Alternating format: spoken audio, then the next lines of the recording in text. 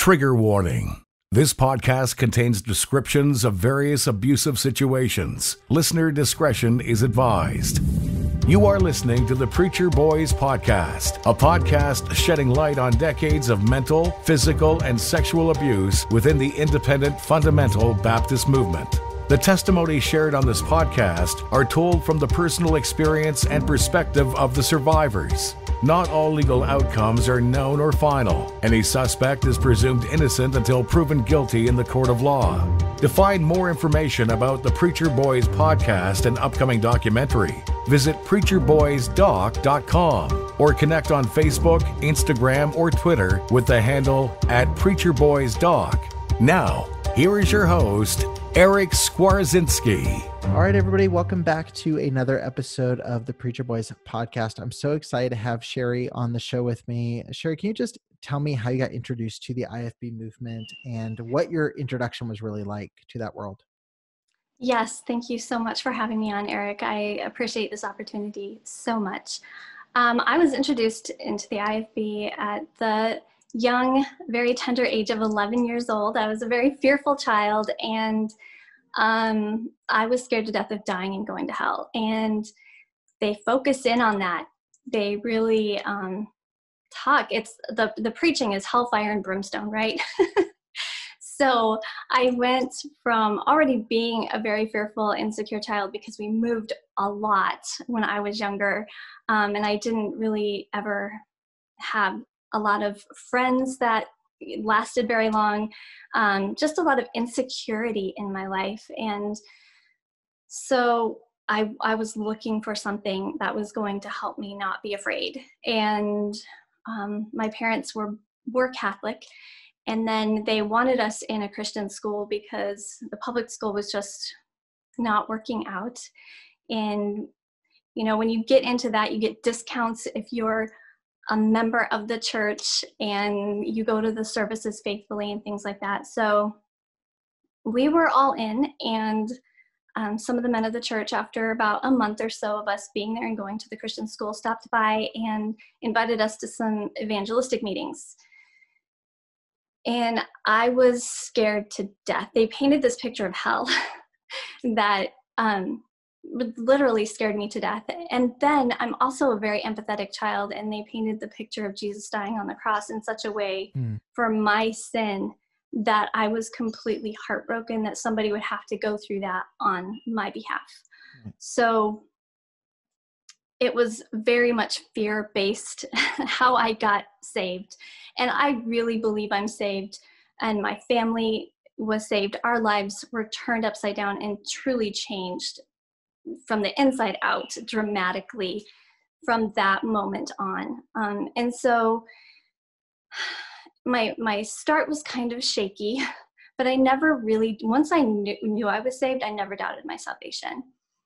So we immediately, like, it wasn't too much longer after I got saved at that Baptist church that we moved, and I started going to a Christian school, and I was in junior high. And I don't know, I think that second church that we went to was probably, it wasn't so old school IFB. It was a lot more relaxed. The pastor was very charismatic, but very good, you know, and it wasn't legalistic so much. I really feel like he gave me a really good foundation. But I had influences in my life that were very strict. And so I ended up at Fairhaven Baptist College. Right. And I was the only one, I want to preface this by saying I was the only one in my youth group who had already, you know, like, I was the only one who didn't wear pants. And I was very careful about what music I listened to, but I don't specifically remember anybody saying I had to do those things. Just kind of bought into it. Yeah, I was just more comfortable in skirts, and it just, what I heard about separation, I kind of tended to be a Pharisee. And that's something I want to start out by saying, that I think it's in all our human nature is to be Pharisaical. And so you want to live up to that, you know, and in IFB, that's what you're surrounded by. That is the nature of IFB. Sure. And also, because I was so insecure, I was a people pleaser. I didn't want to let people down. I didn't want to disappoint people. So I was always going the extra mile to be the good girl.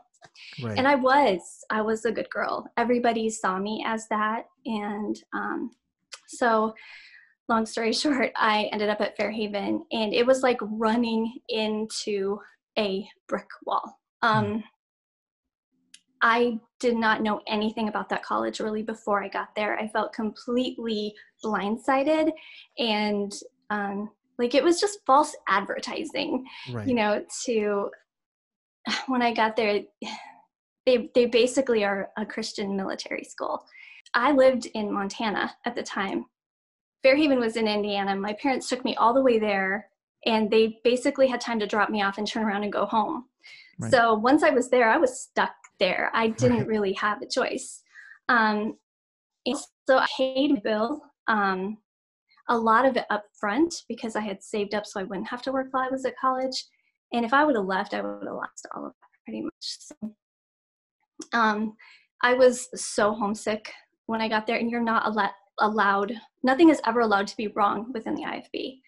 So everybody's encouraging you, you've got to be strong, this is where God has you, and you're not right with the Lord if you're upset about it.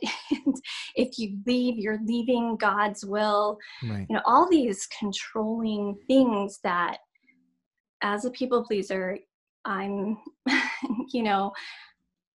I want to conform. I don't want to let people down, and I want to be seen as the good girl. And so you're just in this culture where everybody, staff and student alike, are enforcing rules, and everything within the IFL rules, and obeying the rules and obedience and honoring authority. And all of this is like, they have no authority,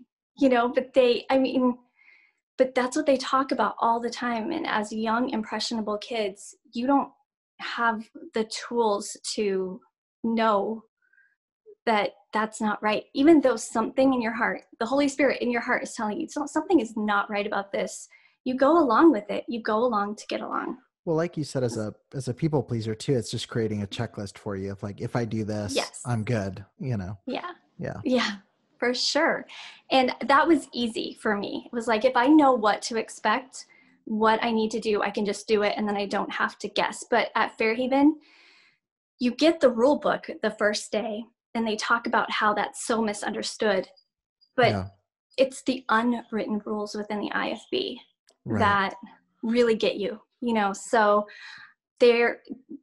all of the unwritten rules couldn't be contained in a book. It's like every time you turn around, somebody's saying, oh, you can't do that, or you can't feel that way, or you can't think that, or you can't say that. You can't have that attitude. Everything is measured by their level of holiness, which isn't holiness at all. It's just conformity. So yeah, it was so hard. Honestly, the only good thing that came out of that was I met my husband. And that is all.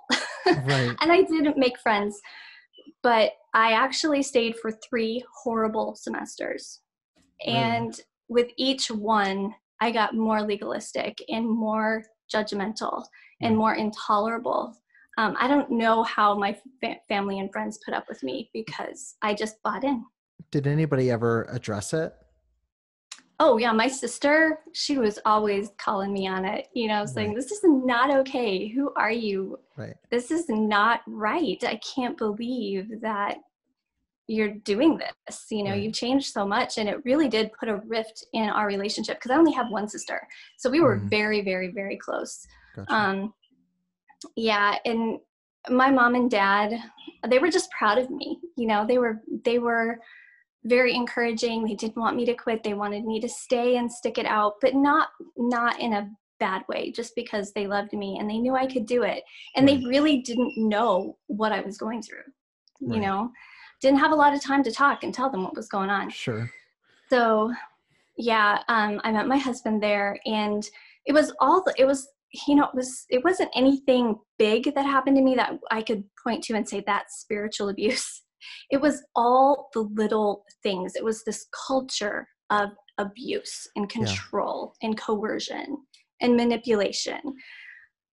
So, I got demerits for having a sock between my mattress and the wall, and that's nothing, Yeah. but when you add up all those little nothings, like your hanger's not going the right way or all of your shoes not neatly put in the drawer, it's just this constant, you get to where you're living your life on eggshells Yeah. constantly, wondering if what you're going to get in trouble for next. And you had to have your life planned ahead for so long, at least 24 hours.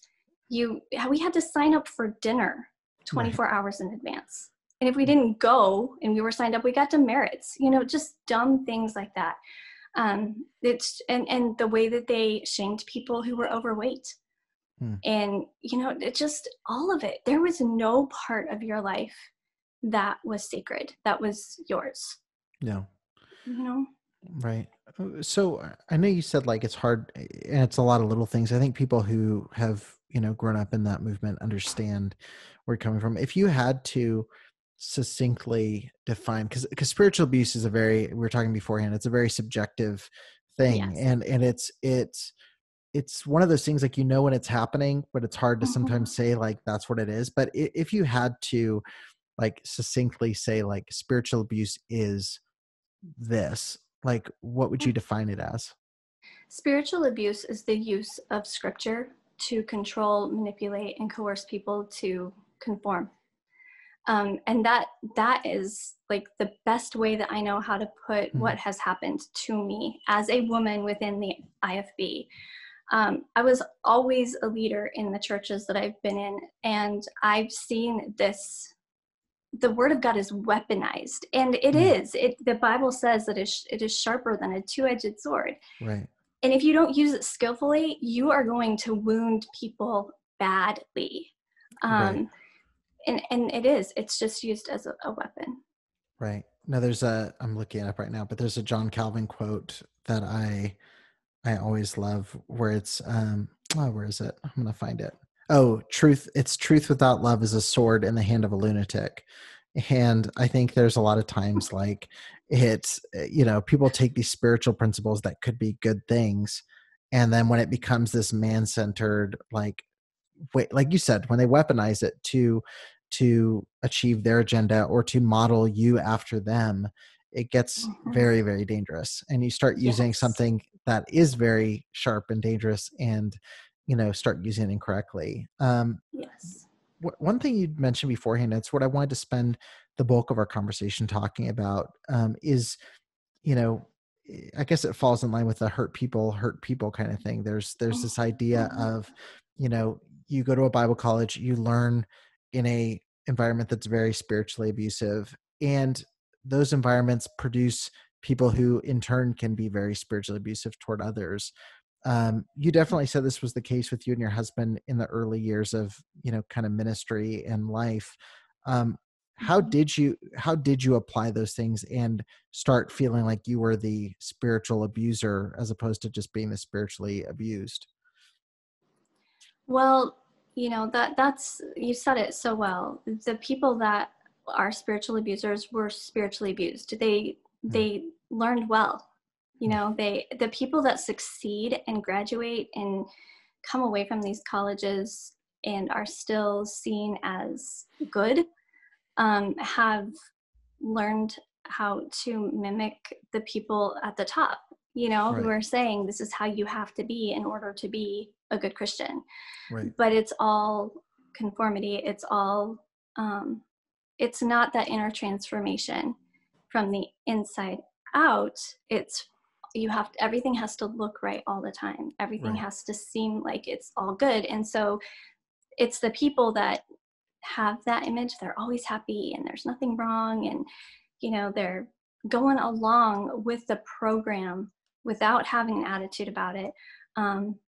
Those are the people that they like. And they reinforce that by giving you, praise and saying, wow, you're doing really well. And you're a leader, you're a natural born leader. And stroke your ego. And you know what I mean? It's, Yeah.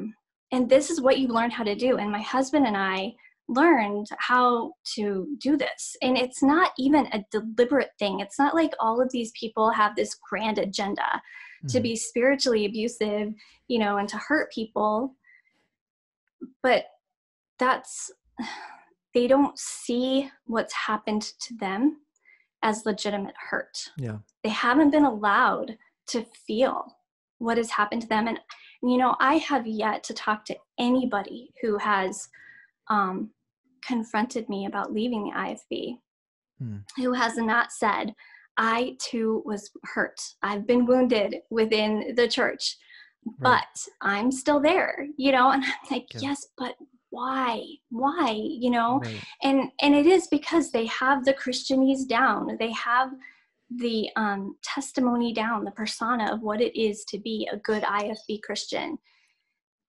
Right. And if they feel like you are not living up to that, they're going to call you on it and say, Right. you know, this is not who you are. So it isn't this agenda. It's just something that happens because you reap what you sow. Right. You just do. You reproduce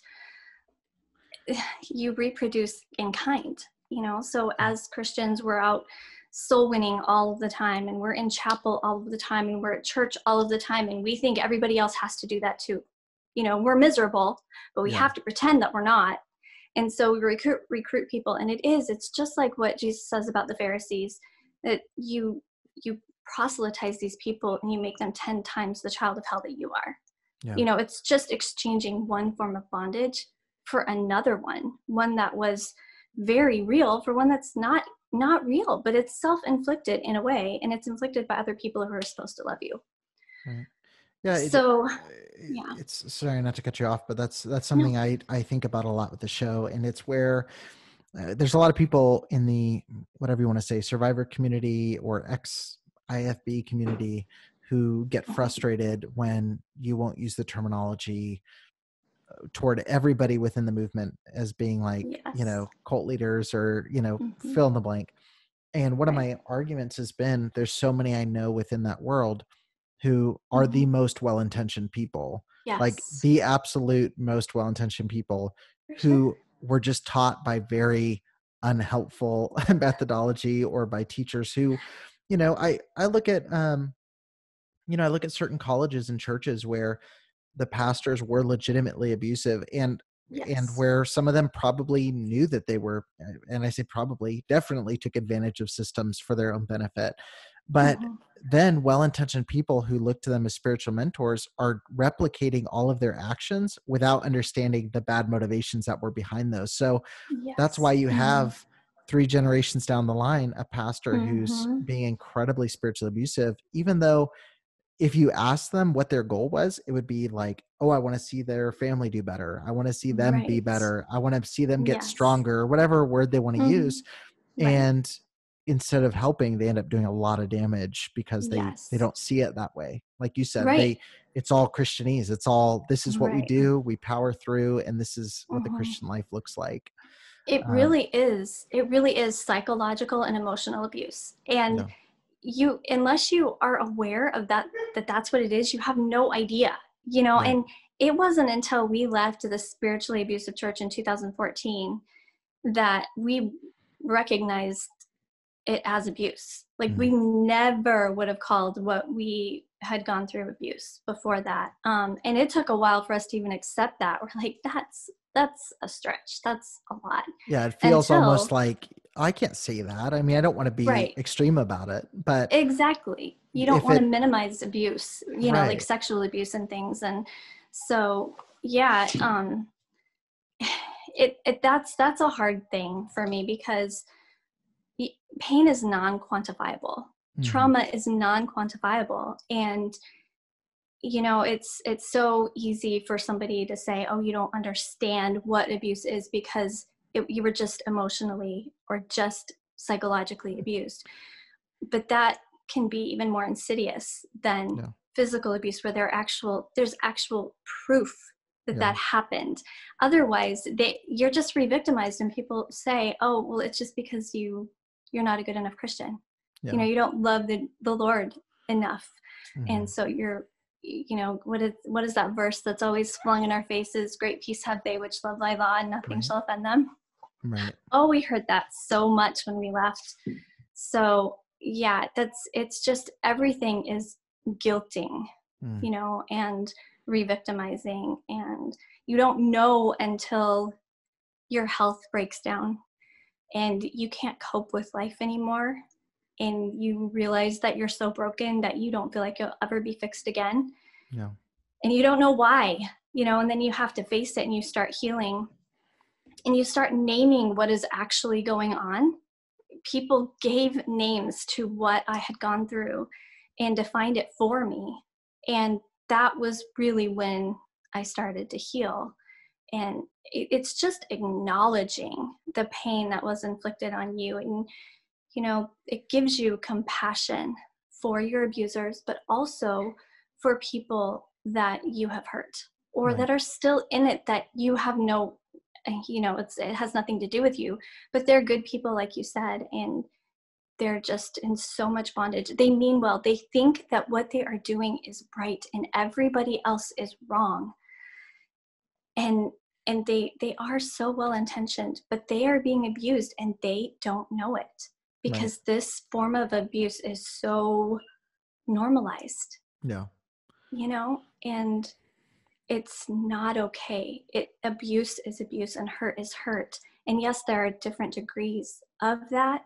But again, the pain and the trauma are non-quantifiable. It depends on the person and their history and even their relationship with the Lord to a certain degree, to, whether or not the extent of their trauma.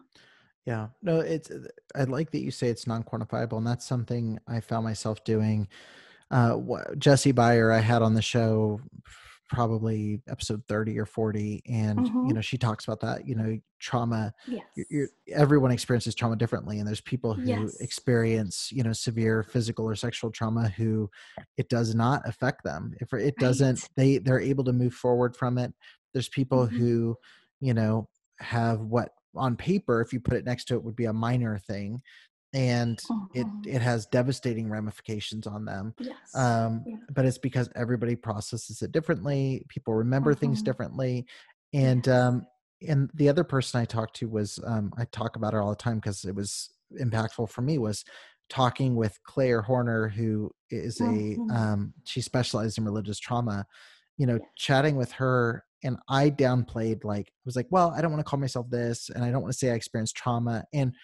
And she just said, did it affect you? And I said, yes. She said, well, that's trauma.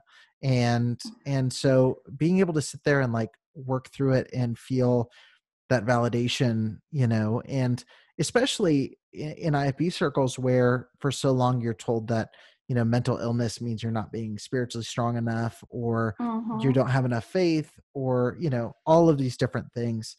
It's that validation is very, very, very important. Yes.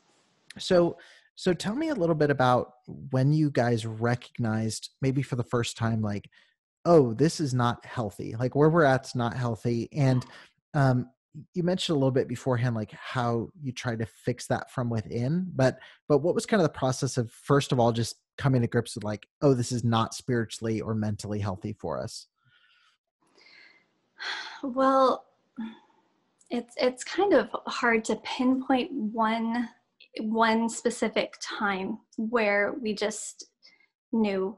It was a series of the Lord gradually opening our eyes because you're taught to believe that whenever things aren't going well, it's because you're not right with the Lord. And so you internalize everything and everything is your fault. And my husband and I just couldn't do Fairhaven anymore. After a while, we were just sick of it. And I was. So I went home. But Fairhaven's such a calm environment. It's so low stress.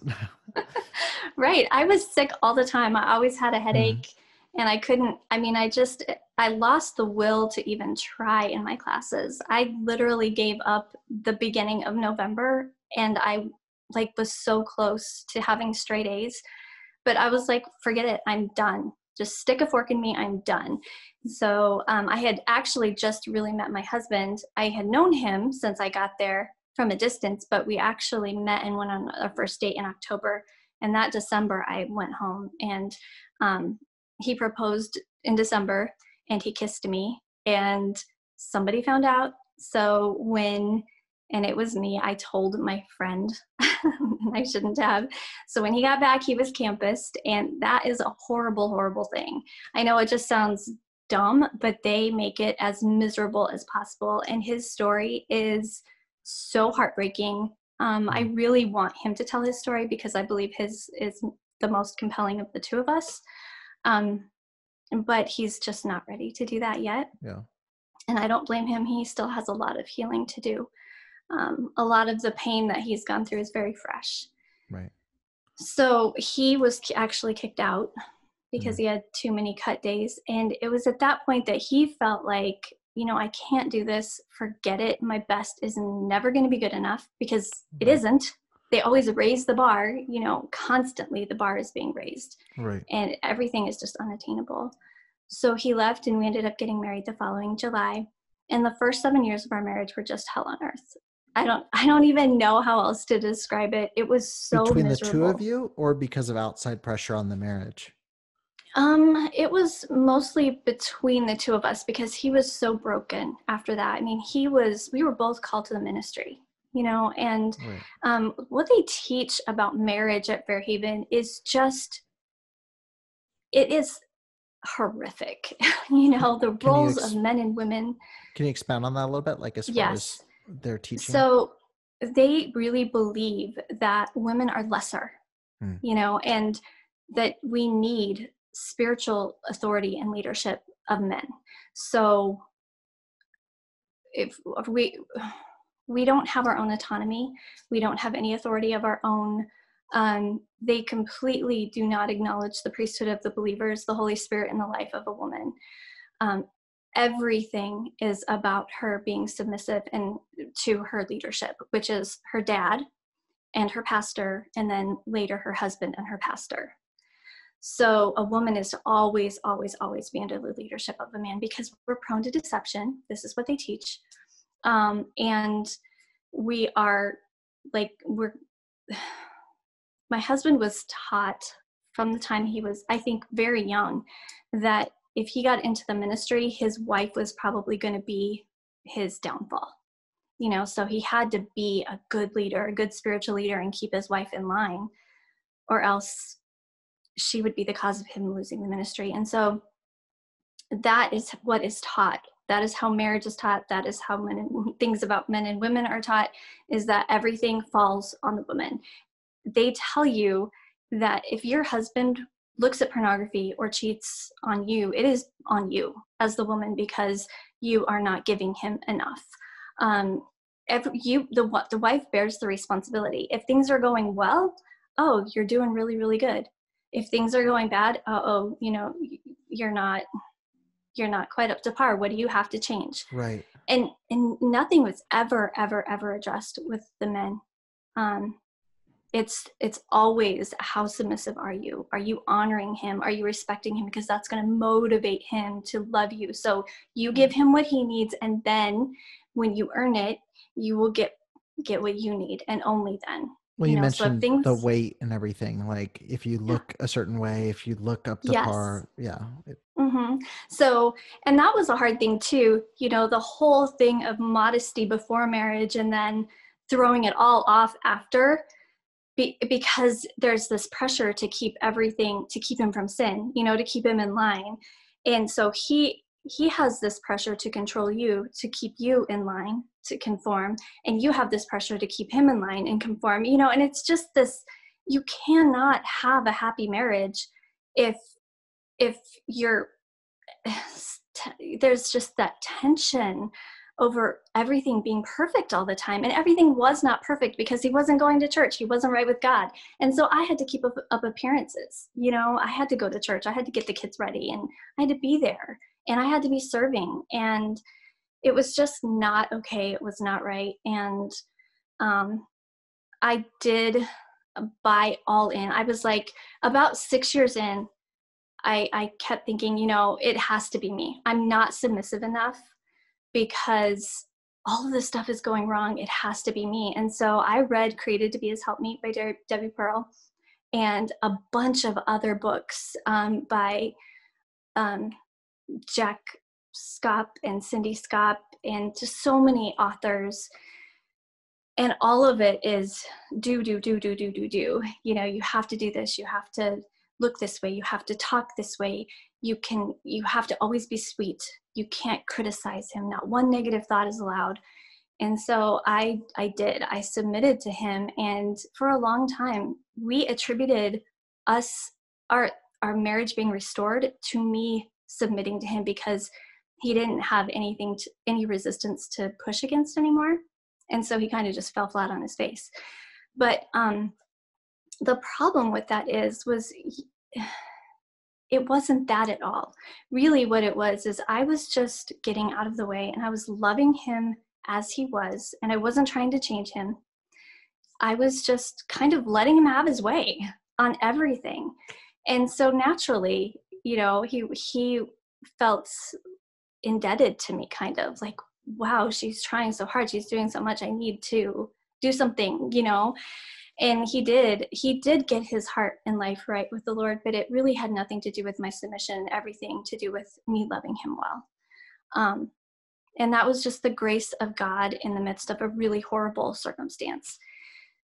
So God did redeem it, and he got right with the Lord, but immediately we got into a church that was pastored by a Hyles Anderson grad. And oh my word, it was so horrible. Constantly just screaming and hollering and saying, if you don't like it, there's the door, go start your own church, and just offending people right and left, right. And just abrasiveness, callousness, nothing loving about it whatsoever. Right. And so, that's what we're looking for, is that really strong spiritual leadership when we've been away from the Lord, because we feel like that's what we need. We need an authority to tell us what to do, and we need to, check off all the boxes. No. So we went there, and then praise God, the Lord moved us to Wisconsin, and we were in an IFB church. So the pastor of that church in Montana with the Hyles grad was very overtly abusive. Like, he just didn't care about anything or anybody. But the church that we ended up in here in Wisconsin, the pastor was very covertly abusive, and he was a lot more quieter. Manipulative. Yes, and dishonest. That is that is the way I would describe him. And yeah, that whole situation was just so bad, because we were all in, and we were just so glad to not be being screamed and hollered at anymore, that we were like, wow, this is amazing. God moved us across the country. We're in this amazing church where we love everybody. Right. We gave of our time, our money. Like we were there more than we were at home. We lived there. We breathed that church.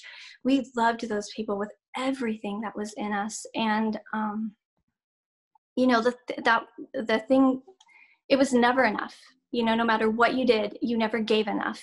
Right. You were never there enough. You just weren't ever enough. They kept raising the bar, So I was teaching a ladies' Bible study, and the pastor really saw me as a threat, because I would call him on his garbage doctrine. During Sunday school, I could tell he was flying by the seat of his pants. He hadn't studied at all. And so he would say something that was blatantly wrong, and everybody else would just sit there. So I'd raise my hand and I would say, what about this? And then he would feel like he was between a rock and a hard place, and he didn't appreciate that. And I wasn't trying to make him look bad. I was asking honest questions.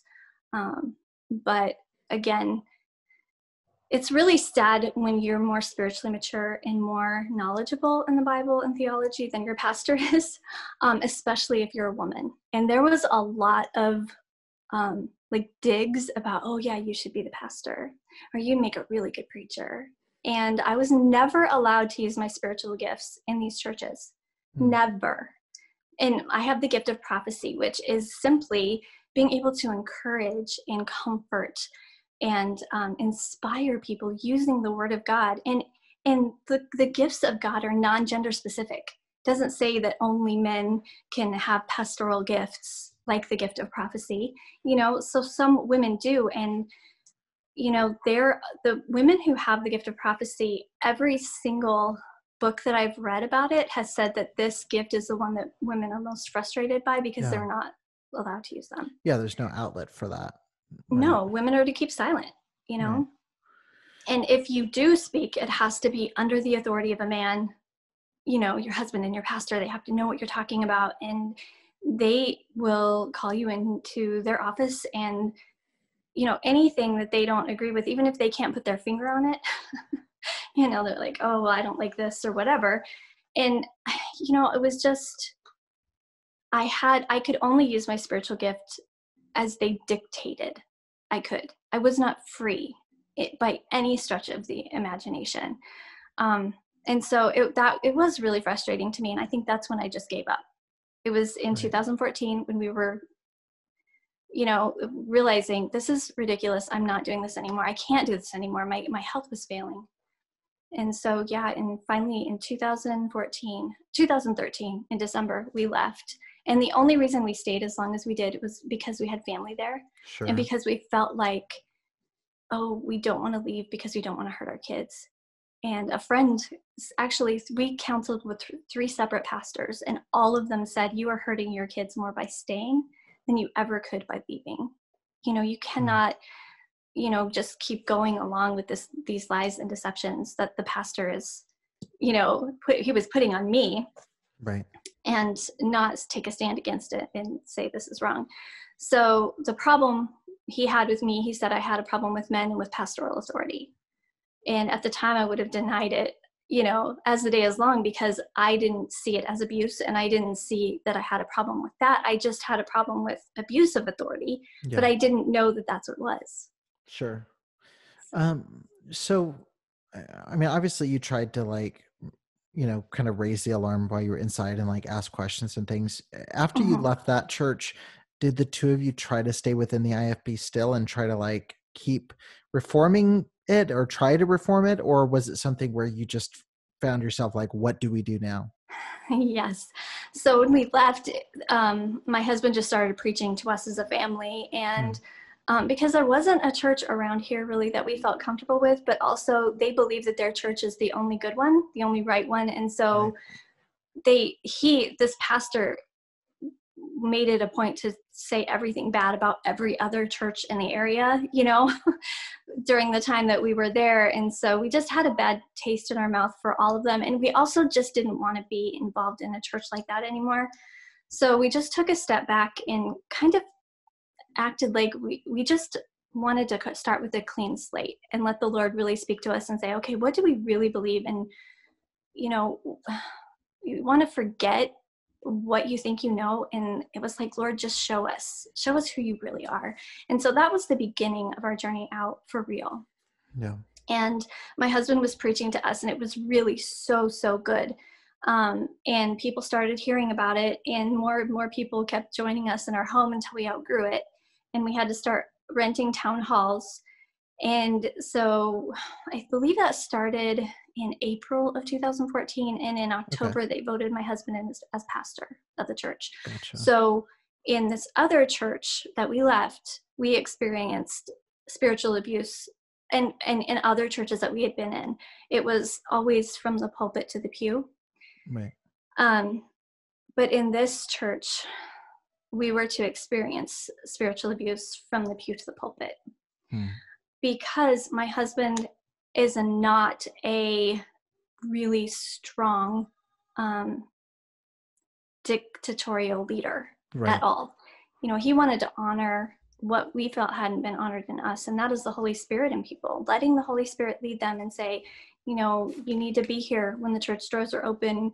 You need to do all the right things because it's the right thing, not because the pastor's telling you have to. Right. So he, like I said, we just crave that controlling leadership, because that's what we're used to. And when we don't have it, people think something is wrong. Right. So we did. Yeah, that was a fresh start for us. Hmm. And we were just trying to fix what we felt was wrong with the IFB, not realizing that was a losing battle. Right. Right. So I mean, I usually end every interview with asking, do you think there's hope for reform of the movement itself? And it sounds like you've given a good answer there, but I guess I'll ask it this way: is like, obviously it takes a lot of time to, reconcile what happened. It takes a long time to like put the pieces together. And I think that's something that never stops. I think we're always trying to figure it out and piece things together from our experiences. But what's been the most helpful things when it comes to healing from spiritual abuse? Like, what's been the most beneficial or helpful things that you've done, maybe as a family or maybe individually, to kind of walk through that journey? Mm-hmm. That's an easy one. It is recognizing who you are in Christ, knowing who he is and who you are in him, and the freedom that you have in him. Really, the Bible says that where the Spirit of the Lord is, there's liberty. And the Spirit of the Lord is in us. It's inside of us, and we are free to follow him, whatever that looks like, without somebody from the outside in telling us, judging our conscience, saying, this is what you have to do, this is what you have to believe, this is how you have to think. Right. That was a really hard thing for me, because I stepped away from the IFB way before my husband did. And I was just like, I'm tired of not being able to be who God created me to be. I'm tired of it. And I don't care what I lose. I'm going to be true to who I am in Christ, because he is everything to me. And I almost lost my marriage. I will just very quickly give a summation of the last 6 years. So we started that church, and everything went well, sort of, but my husband found himself preaching to an empty church most of the time, because people just weren't interested unless they were, and it was their idea to be there, whatever.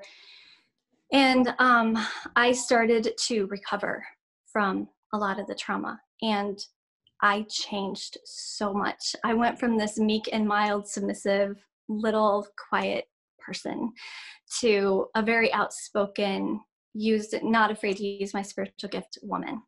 I grew up in a very short amount of time into who Christ made me to be, because I recognized who he is and who I am in him. And I wasn't afraid to be that. And people in these churches, they don't like that. Right. You have to conform. And if you don't, there's something wrong with you. It's dangerous for a woman to be free. It is dangerous for a woman to have an independent spirit and to walk with God without the leadership of her husband. And so, the pastor of the church that we left before we started the church said I had a problem with men in authority. And I came to recognize that you're right. I do. I have a problem with abusive men. I have a problem with abusive authority. And I started to speak out on it. And in the process, God gave me my own home-based business that was a platform for me to minister to other women within the IFB, pastors' wives and missionaries' wives specifically, who felt like they couldn't do anything. They wanted to write Bible study, write books or devotionals or do Bible studies, and their husbands would say no. Right. That this is something that the Holy Spirit was leading them to do, and their husbands would not allow them to do it. And they're like, "What do you do?"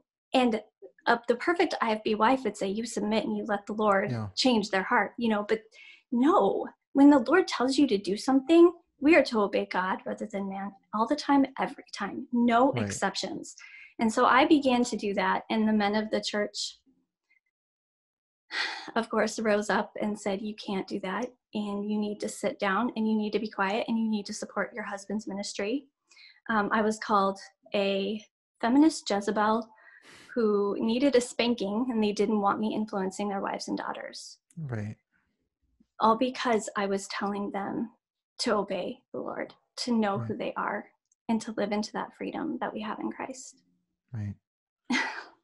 Yeah. So, I mean, obviously things are in a better spot now, and you guys, I mean, it's tricky. Any kind of, I think we talked about it on a recent episode, but it's any time that there's a radical shift among one Mm. partner, like it's very hard to sync up, those two things. And, I've been married for, let me see, it's 2020. So it's been like 4 years now, almost 5. Mhm. And Mhm. it's even in that short period of time, there's so many things where one person jumps ahead in this area, one person is Mhm. struggling. Like usually I'm the one in the latter category, but when and it is like, it can put a lot of strain when you feel like you're moving at different paces, but Yes. it's always awesome when you can, get to a point where you can catch up to each other Yes, and, have for sure. common ground. Um, Mhm. but no, I think that's awesome. What would you give it? I guess I'll end on this question because it's a little bit more tied into this. But Mhm. what advice would you give to someone who is sitting there and maybe they're in that position where they're recognizing something's not quite healthy or something's not quite Mhm. right, but they're fearful to start thinking about it in the terms of being trauma or of being, spiritually abusive. They're in that spot you found yourself in so many years ago now. Like, Mhm. what would you say to them as they're kind of working through that? I would say don't wait to leave, because clarity is found on the other side of stepping into that fear of everything. As long as you are there, your judgment, your conscience is going to be clouded by all the outside influences.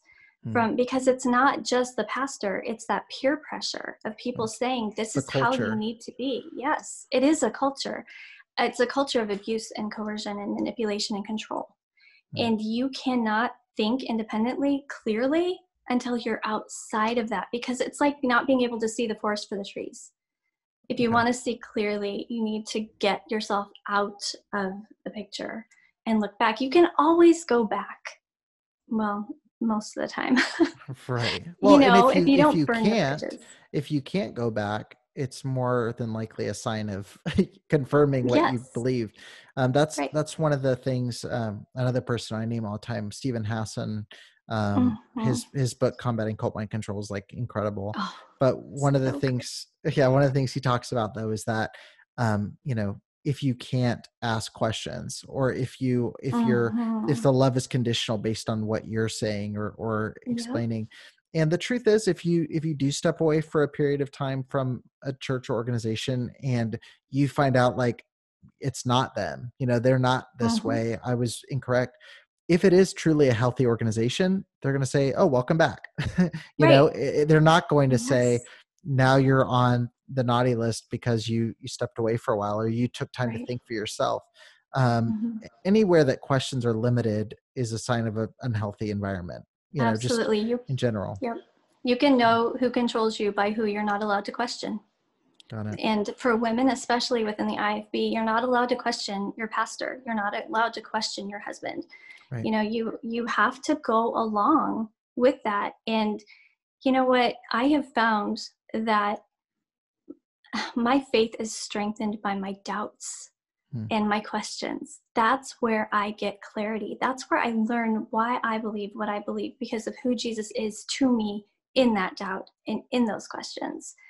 But if you're in an environment where you can't have that because it's not spiritual enough, you're never, ever, ever you're going to be stuck. Right. You're just going to be stuck. Right. No, that's awesome. Yeah, I really appreciate you sharing kind of your story and your Mm-hmm. perspective. And I think that I think it's good to get that clarity as far as like spiritual abuse. And we touch so much on physical abuse and mental abuse. And Yes. I think mental abuse and spiritual abuse and sexual abuse are often all three components of every Yes. situation. But I Yeah. just, I think it was cool to really dive into this. I think your definition of spiritual abuse was spot on. I think when you're using scripture in a weaponized way or any worldview in a weaponized way to make someone do what you want them to do, I think you put Yes. yourself in a very precarious position. You put them in a precarious position as well. But Absolutely. but yeah, but thank you Yeah. so much for coming on. Thank you for sharing that. I Yeah. really appreciate it. Thank you for having me. I appreciate it, Eric.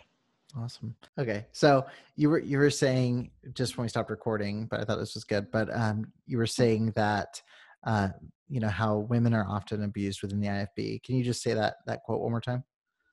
Sure. Yes. So a lot of times it seems like women are are singled out and they're more abused than men, and in a way they are, men are free to be independent, to follow the Holy Spirit, to do all the things, and women are not. But men are taught within the IFB that in order to be a good man, in order to be truly a man, they have to make everybody else fall in line.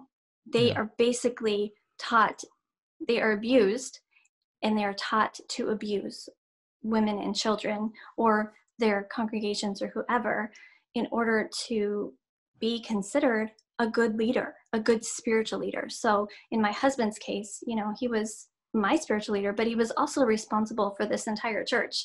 Yeah. And he said that so many times he felt like he was just at sea. He was the captain of this ship, and he had no motor, no oars, no nothing. He's just out at sea, and he's supposed to lead all these people to shore, and he's got nothing, because he isn't, I don't know, he can't pull it out of thin air. I don't know, but he just did not feel adequate as a spiritual leader of our home or of the church because of what the idea of that is supposed to look like within the IFB.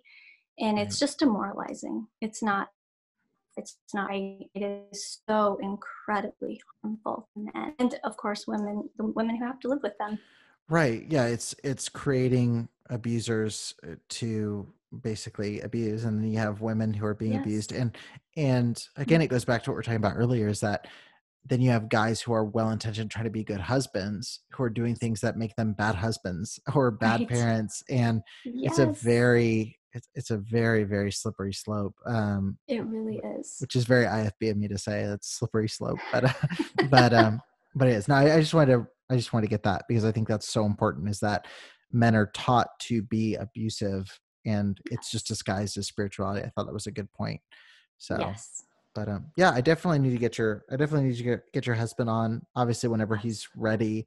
I'd love to, but I know it's a lot to like sit down and talk through and like just reopen that door. So yeah, anytime, just let me know, and I'd love to have him on. So. That sounds good. Thank you so much, Eric. Yeah, absolutely. Thank you. Thank you for listening to the Preacher Boys podcast. If you appreciated the content on the show, please leave a review on iTunes, and don't forget to connect with us on Facebook, Instagram, or Twitter with the handle @PreacherBoysDoc. Additional information can always be found on PreacherBoysDoc.com.